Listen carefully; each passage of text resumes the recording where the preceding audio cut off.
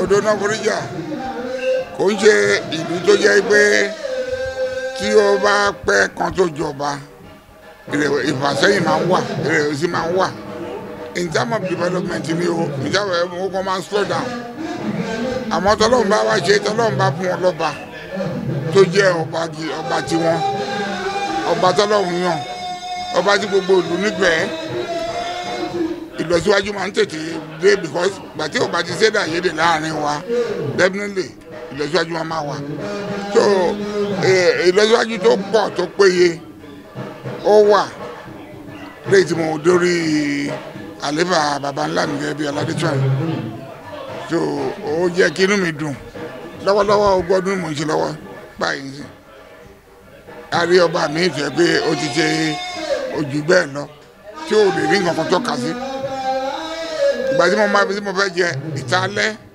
nọ́nà kò sọ́jà ìgbà tí mo dé mo establish ọjà ìgbà tí mo establish ọjà abẹ̀rẹ̀ sí ní ọjà yẹn bẹ̀rẹ̀ sí ní gbòòrò ó ń gbòòrò sí mo sọ ní aládéṣọ́ market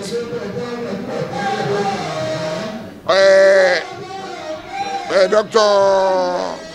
Femi Ayanjuga of blessed memory pàtó náà ṣe tó wà ní senate tó jẹ́ senator òun náà ti mú iléèwé kan wá but unfortunately wọn ò lè take up pẹ̀lú àṣẹ Ọlọ́run gbà tí mo dorí àlééfà gbogbo nǹkan bẹ̀rẹ̀ sí ní lọ tàbá ọ̀sẹ̀dọ́lá gbà tó jẹ́ gómìnà Lagos State ó improve college yẹn sí college of primary education àwa sọ ní Michael Ọ̀tẹ̀dọ́lá college of primary education lẹ́yìn tí àṣeyẹ̀dárí àwọn ìjọba lóòrèkóòrè wọ́n ṣe ń change ìjọba à ń béèrè nǹkan lọ́wọ́ wọn fún wa bí ilé ìwé wa tó ọkọ̀ bí ara sí tẹ́lẹ̀ à ń bá wọn sọ̀rọ̀ wọ́n tún ṣe bí àwọn tó wà ládùúgbò gbogbo nǹkan àmúṣọrọ̀ ajé bí 5-star hotel gbogbo ẹ bẹ̀rẹ̀ sí ni wá lóríṣiríṣi so èyí fún owó mi lórí púpọ̀ láti sọ pé ó yẹ kí n celebrate 20 years on the throne because màá rí nǹkan gidi tọ́ka sí. Number 1 ẹ̀mí gígùn àti àlàáfíà ní ká tọrọ lọ́dọ̀ Ọlọ́run ọba Ọlọ́run fi jogún fún wa. Ṣẹ́rí tí àlàáfíà bá ti wà oríṣiríṣi nǹkan la máa ronú fún nípa development. Nísìnyí àti mọ̀lẹ́bù tó dé nsìn àti wọn máa sáré pé ká tún lè tún dé another level. Táwọn èèyàn máa because people would like to come and see what you have done for the past 15 years again. This is 20 years. For the past 25 years, they will be coming. They would like to come and see. They want you to showcase what you have done so far. So, and I believe with pẹ̀lú àlàáfíà àti ara líle, a nígbàgbọ́ pé ìlọsíwájú wọn máa dé bá ìlú Odò náà forí jà. Yeah, you know, we represent the progenitors. We represent our ancestors, right? Mo represent àwọn baba ńlá wa ni tó ti lọ. Kò dẹ̀ sí nǹkan tó o bá fẹ́ ṣe tó o gbọ́dọ̀ gbogbo àwọn nǹkan tó ti fi lélẹ̀. That is why we said we are the one and custodian of tradition.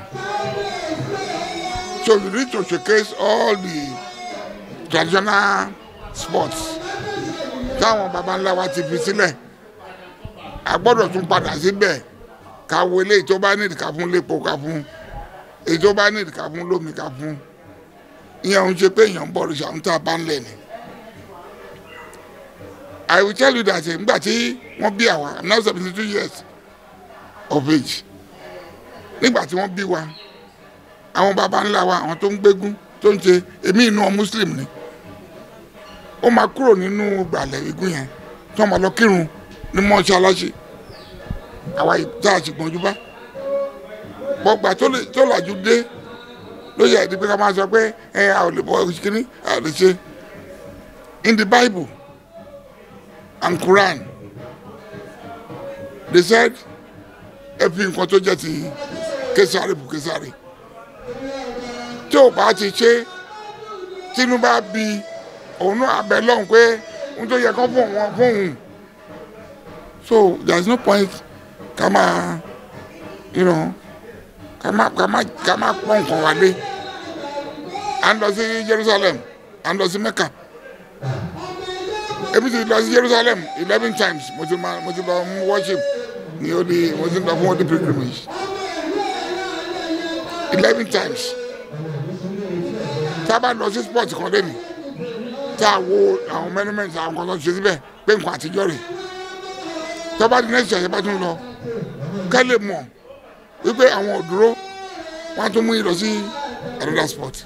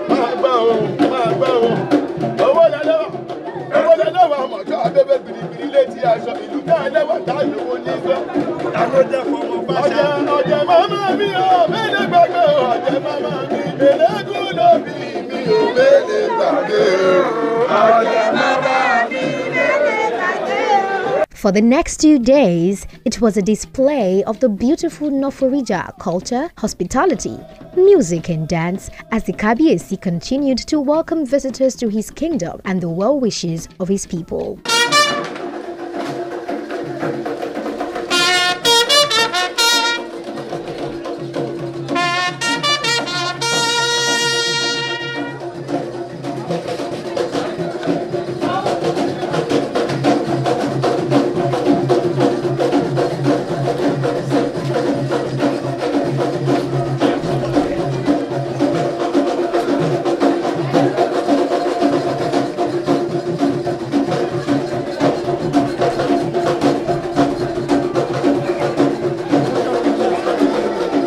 Speaking with a cohort blog, the chairman of the planning committee, Otumba T.J. Abbas, highlighted the history of Odunoforija, their king, and the role he played in taking the kingdom to the next level. He furnished us with a lineup of the 7-day event and at what great length this committee had gone to put together this epoch-making occasion. The story of Noforija Kingdom is a story of success. It's a successful story. It's a story of a community that has virtually become an economic hub of Lagos State. It has become an epicenter of commercial activities, booming hospitality businesses with a lot of hotels, 5-star hotels here and there. Population explosion unheard of, particularly in the last 20 years. And referencing all these developmental strides, without talking about an individual who has been the arrowhead of this community in the last 20 years is a travesty. And that arrowhead is no other person than our royal father, Babatunde Ogunlaja, who is the paramount ruler of this kingdom, who has worked assiduously. He has worked so well. He has used his connection, his clout, to bring about development into this area. Look at the first police station in this community. That was his handwork. He was one of the people that really worked to ensure that he did that. The Noforija national anthem, nobody ever thought about that.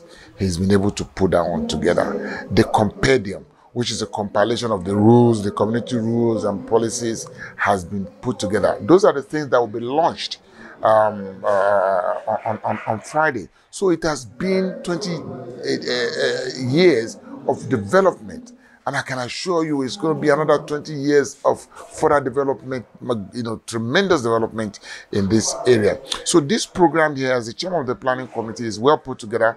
We started that program on Monday, yesterday, with the Bedu dance and the traditional rites. Of course, with the arrival of dignitary, slew of royal fathers who have come to pay homage, and we, the subjects, were also here. Then today, of course, Tuesday, the Bedu dance continues, the traditional rites continues. So on Wednesday, we are going to be having another important event. The documentary will take place of Noforija yesterday and today. All those things will be launched on Friday. Then, of course, the guest lecture.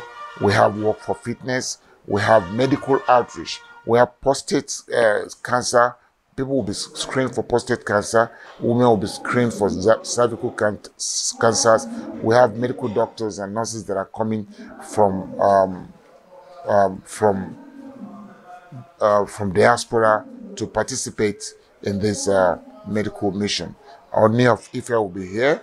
The Heritage Forum, which is the composition of the largest royal fathers in the country, about 300 members, they're all going to be here. So North Florida in the next 1 week will be beaming with activities.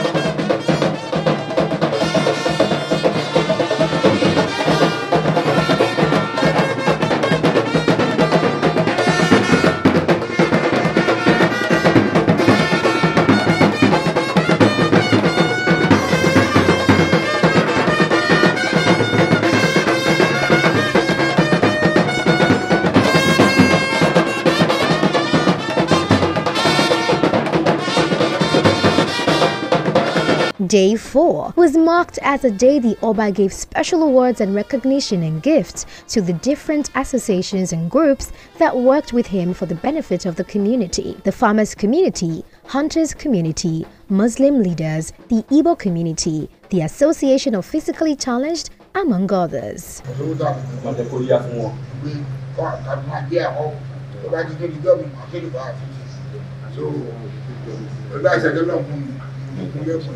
Only award of recognition. So award not by the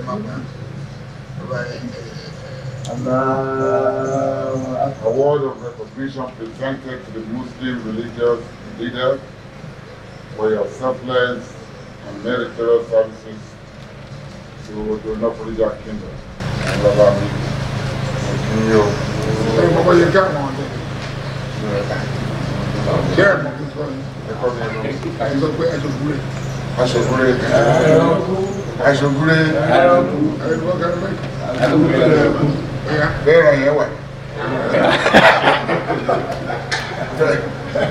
Ní orúkọ bàbá wa aláìlúwà bàbá Dr. Babatunde Ogunlaja ní aládéṣọ́ ní ọ̀nà Florida Kingdom. Wọ́n ní ká gbé ilé ìgbìmọ̀ láti certificate of recognition award. On behalf of Habis,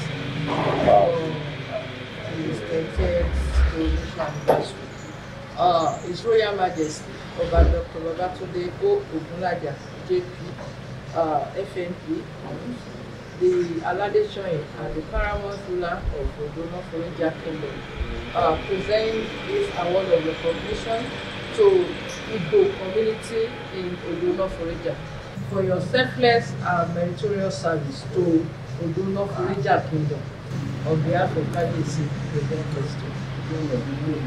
this set of people, we felt that they need something that will help them to move about in the course of their daily bread.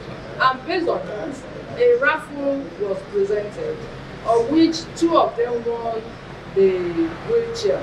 And that wheelchair, we are presenting it today. We will have presented it that day, but due to some situation because of the time that were given to us, not.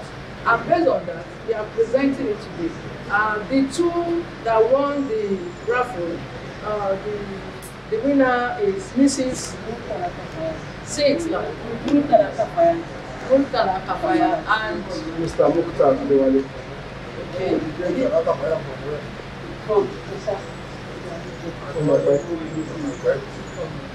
So the 2 of them won the wheelchair. So we are presenting the 2 wheelchairs to them today. As the leader of the entire Igbos in the Redo SCDA Lagos State, on behalf of the Igbos in Lagos State, we present this meritorious award to His Royal Majesty, our father, Baba Oba Alayeluwa Babatunde Ogunlaja JP today. Congratulations. A representative of the physically disabled spoke with a cohort blog, appreciating the goodwill of the king and wishing him well. I say a big thank you to His Royal Majesty Oba Ogunlaja Babatunde JP. A very big thanks to him for him to remember people living with disability in Iredo SCDA. We say a big thanks to him. My advice to my people is that they should use the money given to them wisely.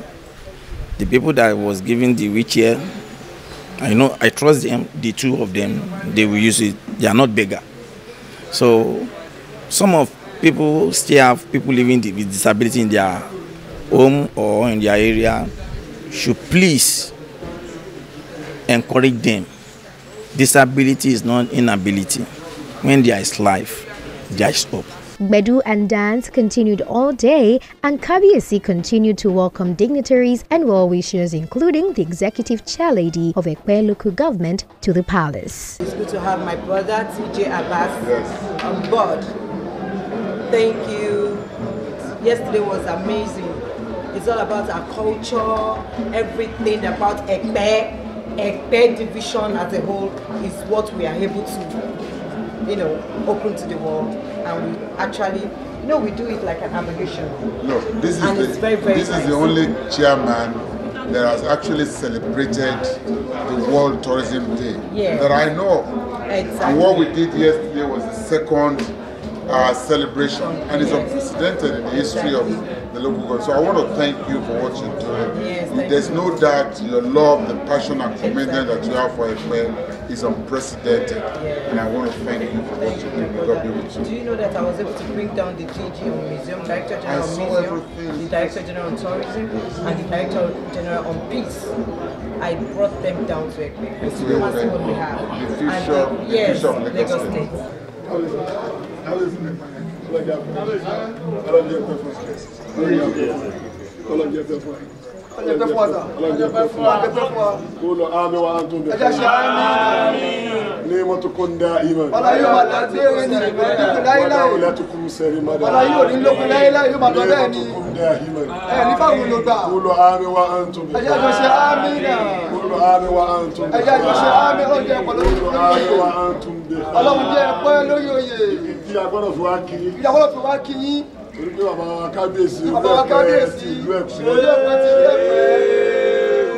wọ́n sọ̀rọ̀ yìí dáadáa. wọ́n sọ̀rọ̀ yìí fún wa dáadáa. inú bàbá ọmọ tí bàbá dẹ̀ train làwọn wà. táwọn tí bàbá train làwọn fún àwa wà. ẹni tí bàbá tí wàá sọ̀rọ̀ rẹ̀ fún wa. ẹni tí wàá sọ̀rọ̀ rẹ̀ fún wa. a pé odidi làwọn náà. odidi làwọn náà. oníjó ní tiẹ̀ wá sí palace. oníjó ní tiẹ̀ wá sí palace. wọ́n train wa dáadáa. wọ́n train wa dáadáa. lójú ọ̀nà iṣẹ́ tá a ń ṣe lọ́wọ́. lójú ọ̀nà iṣẹ́ àfọ àtàwọn lórí rẹ̀ yìí. ní tiẹ̀ wá sí palace. tiẹ̀ wá ṣe káyọ̀. ìjọ yẹn ni mo ti fọ́ fún yín tipẹ́. a fọ́ fún yín tipẹ́. ìjọ yẹn mo tún fọ́ fún yín. ìjọ yẹn tún fọ́ fún yín bàbá ta. bẹ́ẹ̀ ti fún bàbá yìí mọ́mú lówó. bẹ́ẹ̀ fún bàbá yìí mọ́mú lówó. ẹ̀ tún fọ́ àlọ́ lówó. àwa rí i pé fásọ̀bọ̀ ànàlẹ́bí àtọ́ka múlíkà. fásọ̀bọ̀ ànàlẹ́bí àtọ́ka múlíkà. kìí ṣe ọgbẹ́ni tí wọ́n gbé sórí àpèrè náà ló fi jà yìí. fásọ̀bọ̀ ànàlẹ́bí àtọ́ka múlíkà. Kábíyèsí wọ́n gbé ẹlòmíì sórí àpèrè ní. pé jókòó bẹ́ẹ̀. jókòó lórí ẹ̀. kàkà kó túnṣe. àtọ́ka múlíkà. This is just the beginning. ìbẹ̀rẹ̀ lélẹ́yìí. ó ti sọ fún ọ láàárọ̀ yìí. mo ní bàbá. àwọn ọmọ yín nìyí. Ikú yóò ti yà sí yóò. After 40 years. Ọ̀sẹ̀ máa wá ọdún bẹ́ẹ̀ máa múra. Tí máa wọ ọba kékeré níbi tí a fẹ́ lọ. Ọlọ́run fún ọlẹ́bí gígùn. Lọ́sí bá ánà lẹ́sí. Ọmọ ọlẹ́bí gígùn kà láfíà. Ọlọ́run fi jíkì wọn. Gbogbo nǹkan tó wá tara wọn jáde.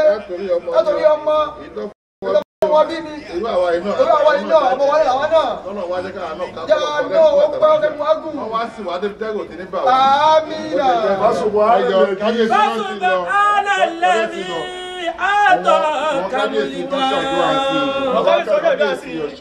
Kábíyèsí Ọ̀ṣọ́bíà. Láti Makun. Ní Ògùn State.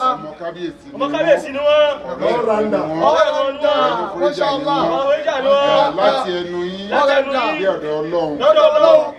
Ọlọ́run fàṣẹ sí. Fásùbọ̀ alẹ́lẹ́bí àtọ̀ kàmúlìkà. Kábíyèsí. Ẹ má ti lọ ọmọ bọ̀. Ẹ má ti lọ. Àtọ̀ kàmúlìkà. Ọmọ kábíyèsí. Kábíyèsí ẹ bá dúpẹ́ o. Torí pé ọ̀rọ̀ yìí pọ̀ wájú. Ọ̀rọ̀ yìí pọ̀ níwájú Ọlọ́run. Ọ̀rọ̀ tí mo wá fẹ́ sọ yìí. Ọ̀rọ̀ tá fẹ́ sọ yìí. Láàrin ìṣẹ́jú méjì. Ayọ̀tú méjì péré ni. Níjọ́ tẹ dé orí àpèrè. Ọjọ́ sọ fún àpèrè. Ó bọ̀ tóbi gan. Ó bá tóbi gan. Ó tóbi gan. Ó tóbi gan. Ayọ̀ òkú bá lẹ̀ ti fẹ́ ṣe. Báyìí fẹ́ ṣe níjọ́ náà lọ́hùn. Ó tóbi ní ọ̀rọ̀ Ó wádìí tóbi sí. níjọ́ náà wádìí sí. Ó wá tó wá fẹ̀ sí. Wọ́n tó wá fẹ̀ sí. Fásùbọ̀ alẹ́lẹ́bí. Fásùbọ̀ alẹ́lẹ́bí àtọ̀ kàmúlìkà. Ẹ̀yin èésì ọba tẹ́lẹ̀ kọ́kọ́ wọlé ní gíra. Ẹ̀dùn kan jẹ́ ọba tí wọ́n wọlé ní gíra. Torí pé ọba tí Ọlọ́run fún rẹ̀ gbé Ọba àṣẹ tó lé lọ́wọ́ lọ́wọ́ fún ni. rẹ̀ gbá tí wọ́n lọ́wọ́ ni. Àtọ̀ kàmúlìkà. Ẹ̀dá ẹni kò sí ẹni tẹ́nu ẹ̀ gbà ẹ́ pé ọba báwo tó Ọba báwo ni? Ọlọ́run ní gbogbo ẹni tí bá ti ṣe ọba lórí ilẹ̀. Bí wọ́n yá ṣe ọba lórí ilẹ̀. Gbogbo ẹni tó bá wù wọ́n Pé tó tẹ́gbẹ́lú. bá wù kọ́ ń bẹ́lú. Tó wù wọ́n pé bákan ni Ọba wọ́n. olùkọ́ ni wọ́n. Ọlọ́run ní èmi Ọlọ́run fún àwọn ni máa jáàkì. Máa jáàkì lọ́kùn náà. Àtọ̀ kàmúlìkà. Torí pé wọ́n ń ṣe ojú èmi Ọlọ́run lórí ilẹ̀. Wọ́n sojú ìbẹ́ Ọlọ́run lórí ilẹ̀ ní. Àwọn kì í lónìí. Àwọn kì í lónìí. Bàbá ẹ kú ọdún. Bàbá ẹ kú ọdún o. Fásùbọ̀ alẹ́lẹ́bí. 20 years. 20 years. Kò mọ̀ kéré. Kò bá kéré ní ọdún ayé. 365 days. 35 days. Times 20. Times 20. Àbá kì í yóò. Akínyìn gbogbo. Fásùbọ̀ alẹ́lẹ́bí àtọ̀ kàmúlìkà. Ẹ wo iye òjò tó ti rọ̀ bàbá. Àwọn tó ti gbọ́ bàbá. Òjò o. Ẹ wo iye àrà tó ti sọ. Àwọn tó ti sọ. Ẹ wo gbogbo tó ti Owó tó ṣẹlẹ̀. ti ṣẹlẹ̀. Ọba mi ò ní kó Ọba gbé mi ò ní kó lọ. gbé yín lọ. Fásùbọ̀ alẹ́lẹ́bí àtọ̀ kàmúlìkà. Bàbá ọba tó ṣe báyìí Ọba tó fún ṣe yín. yín báyìí fún yín. Bí ọ̀rọ̀ bàbá tí wọ́n dúró yìí. Bàbá tí wọ́n dúró yìí. Bàbá Ọ̀làndà. Bàbá Ọ̀làndà. Kábíyèsí Ọ̀làndà. Mọ́kà ni mo ti kọ́kọ́ gbọ́rọ̀ Wọ́n yìí. àti ọkọ̀ gbọ́ yín Mọ́kà. Gbogbo ọba tí ò bá láṣẹ Ọba lẹ̀ tó wà lẹ́sẹ̀ lẹ̀. kí gbogbo ayé máa Bàbá sọ̀rọ̀ ayé máa sọ̀rọ̀ rẹ̀. tó bá pẹ́ lórí Tó ayé pẹ́ lórí ààyè. kò lè bọ́lọ̀ náà. Olùbọ́lọ́wọ́ dáadáa o. Ṣé rí orí àga tẹ jókòó sí? Ọjọ́ jókòó léyìí. Orí àga tí yàn ti ń gbé Àgbàjẹ́ àṣẹ náà ti ń gbà ṣe lẹ́ẹ̀kan ni. Kẹ́ni kò gbọ́dọ̀ sọ pé Tó báwo wọ́n sọ pé báwo ni. bí ọba sọ pé báwo ni Báwo ni. Ọlọ́run fún rẹ̀ ló ń ta. Ọlọ́pàá yóò takù. Gbogbo ọba ayé bí ọba takù Ẹ bá takù gbogbo ọba ayé. tí ọba takù Ọba takù wọn. Ọlọ́run ló takù. Ọlọ́run ló takù o. Àtọ̀ kàmúlìkà. Èyí ò gbọ́dọ̀ tó fún yín pé ẹ ṣe Ká dáadáa. ṣe dáadáa. Kò tó bẹ̀ kó Ó bẹ́ẹ̀ ti nù ẹ̀. sọ bẹ́ẹ̀ fọlọ́run pé Kó tó bẹ̀ fọlọ́wọ́ ọba gbọ́dọ̀ lọ́rùn ṣe dáadáa nìyẹn. fi ọba lẹ́gbẹ̀ẹ́ lọ́lọ́run. Ọba lẹ̀ pẹ̀lú Ọlọ́run. Ẹ kò mọ̀ sí wá sí Ẹ bá ṣe máa sì tí ní. bàbá Akínyó. Bàbá Akínyìn o. Wà á lámọ̀ jùlù sálà sẹ́rí. Wọ́n ní ẹ̀dẹ́ ìròyìn èyí. Ẹ̀jẹ̀ ìròyìn Mo ń èyí. gbọ́ orúkọ ní ìlú Àtọ́kọ̀ wọn ní onímọ̀ká òdiwọ̀rí o. Ọlọ́wà níbi ìwà tó wá. Ọlọ́run ní ibà láti pàdé yín. Ọlọ́run wọlé ajọ́ àràmísí tó. Ọlọ́run lọ́jọ́ àbí ti tòní. Bàbá tí jẹ́ Abbas. Bàbá tí jẹ́ Abbas. Mo mọ̀ kí yín o. Akínyìn púpọ̀ o. Ààrẹ mo mọ̀ kí yín o. Àyọ̀bá Akínyìn o. Ẹ jẹ́ kí o gba ayé nu. Ẹ jọba ayé rí yín o. Akínyìn o. Bá nǹkan jẹ́ tún kan Ẹ bá kan jẹ́ tún kan ṣe ni o. Ẹ ṣọ̀tún ẹ Ẹ ṣòsì. ṣọ̀tún ẹ ṣòsì. Ẹ bá kan jẹ́ méjèèjì lọ́tún ṣe. Gbogbo ọ̀rọ̀ yìí náà la gbọ́. Ọ̀rọ̀ yìí náà lágbọ́ o. Níjọ́ tí a ń ṣe Ẹ káyọ̀. yóò tọ́jú káyọ̀. Àmọ́ ìpàràtẹ́ Àwọn pa kí ìpàrọ̀ àwọn tẹ́ ọlọ́ba pọ̀ àti àwọn ọlọ́ba kí wọ́n tó wọlé wọ́n tó wá. wọlé wá. Ẹ̀yin náà ẹ ń lè Ẹ̀yin foundation. náà ti information nípa lélẹ́ ilẹ̀ Iṣẹ́ àwọn ilẹ̀. àgbàlagbà lè Iṣẹ́ bàjẹ́. wọn lè bàjẹ́. Àwọn ọmọ bàbá pọ̀ Láhìláhà. Àwọn ọmọ wọn pọ̀ láti máa kọjú. láti máa kọ́ di Ogun Ògùn State State. ti wá kábíyèsí. Kábíyèsí. Àwọn ọmọ bàbá pọ̀. Láhìláhìlá fásùbọ̀ alẹ́ lẹ́yìn. Fásùbọ̀ alẹ́lẹ́bí àtọ̀ kàmúlìkà. Wà á lámọ̀ Afá orin tí afá ń kọ yìí. Orí ọba ń kọ yìí. Ọ̀rẹ́ ọba ló kọ́. Ọ̀rẹ́ ọba ló kọ́. Torí pé ń jẹ́ tí wọ́n jọ wà. Pé tí wọ́n jọ wà. Ọ̀gbẹ̀lọ́ ọ̀rẹ́ Wọ́n tọrọ bá méjì. ọ̀rẹ́ méjì ni wọ́n.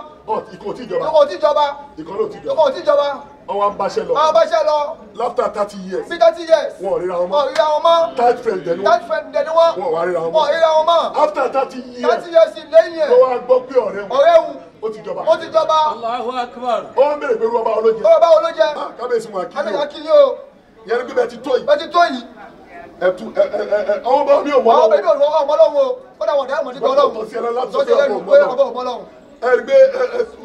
ẹtútù jókòó pé ọba tó ní ló sọ̀rọ̀ ẹ̀ ọba tó gbé sórí àṣẹ yìí àmú kí ọlọ́run lára yìí o mo gbé tó bí ọlọ́run lára yìí o bàbá ẹ̀ ní wó kábíyèsí ni o tó sọ irú ilẹ̀ yìí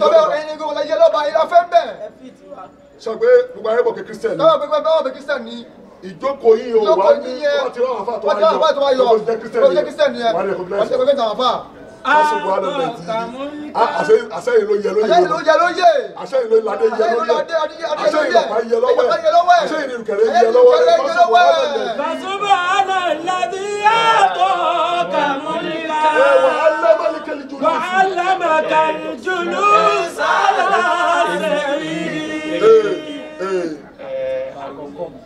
tí èmi àti kábíyèsí aláìlú àtàjọ máa sọ. Ẹ gbọ́dọ̀ máa sọ. Ọmọ pàdé. Mo dẹ̀ máa ń fi Yorùbá máa ń fi ọ̀la máa fi tọ́. Gbogbo ìgbàlẹ́ máa fi ọlọ́run tọrọ. Lénìí. Àti ìyá tó bí bàbá ńlá bàbá mi. Ìgbà tó ti ìyá tó bí ìyá bàbá ńlá yín lọ́jọ́ sọ̀rọ̀. Mo sọ ọkàn sí wọn létí. Mo ní mo 20 la ṣe. Àwọn alámàjọ ṣe 40. Mo ló la fẹ́ kà yìí. Àwọn alámàjọ ṣe. Àdúrà táfà ẹ ṣe ń jọ́ náà. Àwọn alámàjọ ṣe 8. Àjọ ṣe 90. Wọ́n ní ṣe ní àìsàn. Wọ́n ní ṣe níbi tí wọ́n tún máa fọwọ́ kàn wọ́n. Àtìlẹ́yìn tó ṣe 120 years. Ó dẹ̀ rìn fúnra ẹ̀. Ọlá yẹn mo wá fẹ́ ká fi tọ́. Òun náà ní Fasubhana alladhi. Fasubhana alladhi a'taka mulka. Wa 'allamaka al-julusa. Wa 'allamaka al-julusa ala sariri. Wa 'allamaka al-julusa ala sariri.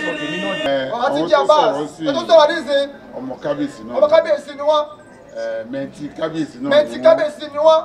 Kábíyèsí jẹ́ tó bàbá fún wọn. Kábíyèsí jẹ́ bàbá fún wọn. Àwọn ni wọ́n pè ní the ọlọ́jà elect The ọlọ́jà elect. Abíọ́lá Kòsọ́kọ́. Ọmọ Kòsọ́kọ́ ni wọ́n. Ìyàwó wọn náà tó wá jẹ́ ọmọ kábíyèsí. Ó jẹ́ ọmọ kábíyèsí ni ìyàwó wọn jẹ́. Gudugudu méje. Yàyà mẹ́fà. Kábíyèsí. Ọlọ́wọ́ gbàdúrà. Ṣé ṣe ti kábíyèsí.